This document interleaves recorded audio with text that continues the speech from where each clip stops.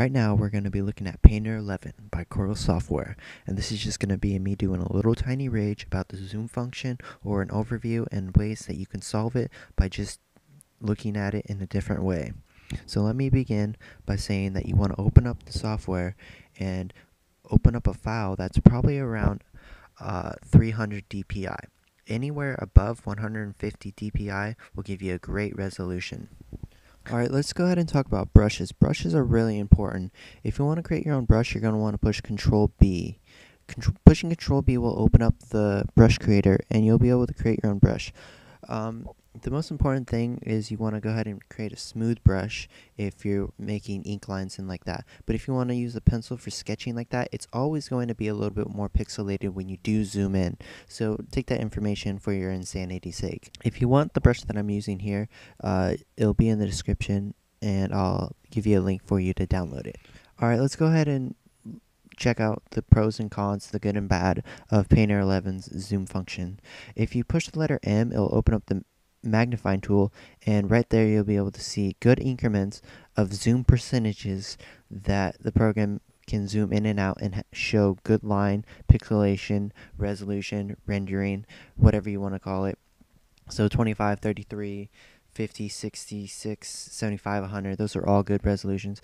But the thing about the mouse wheel when zooming in is that it skips those increments, those zoom percentages, and it goes in between them. This is bad for some people, but it's also good for others because some of us do want to actually edit pixels and sharpen up the bitmap of the stroke line that we created. So but compared to the magnifying tool, which does hit those zoom percentages on the dot, I don't know if creating this video will help convince Corel Software to put out a patch for Painter 11 zoom function. In earlier versions of Painter, there were indefinite increments that you could change by going to preferences, and the mouse wheel would hit on those specific percentages of zoom. Alright, let me go ahead and talk about this weird thing about Corel Painter 11. I don't know why, but using the method of Control plus to zoom in, you get terrible renderings of the lines. So the thing about this is that it does hit those zoom percentages of 25, 33, 50, 66, 75, 100. But the thing is, I would recommend using the magnifying tool to get those zoom percentages instead of Control plus, and you can see that at 50% and 100%, they're pretty much both the same rendering, but anything other than that, a little bit more pixelated lines. That's pretty much the rage about Painter 11 that I just can't understand.